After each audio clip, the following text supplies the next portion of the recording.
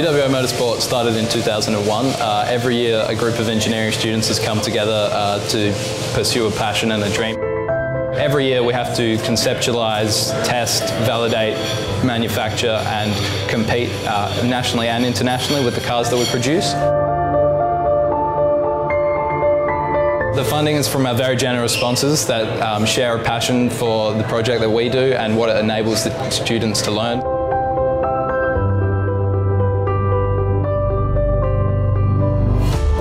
Money from RAC is greatly appreciated and has really helped us. This year we've managed to get the dynamometer up and running, which allows us to test and validate changes we make to the engine.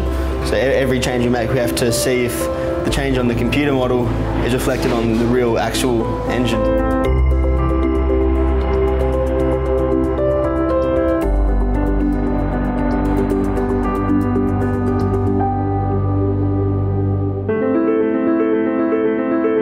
It's always very exciting.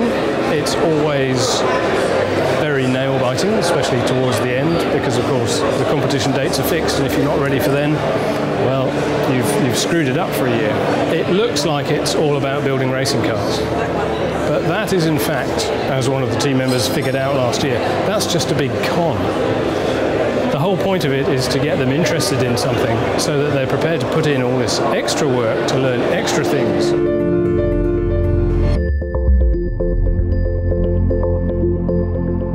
It's a great feeling when you first see the car drive for the first time.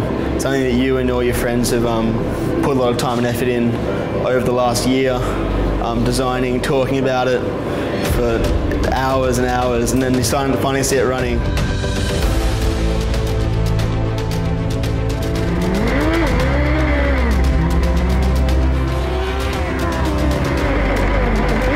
It's been a bit of a rush to bring the project to fruition, but it's been great to see the team come together and overcome so much.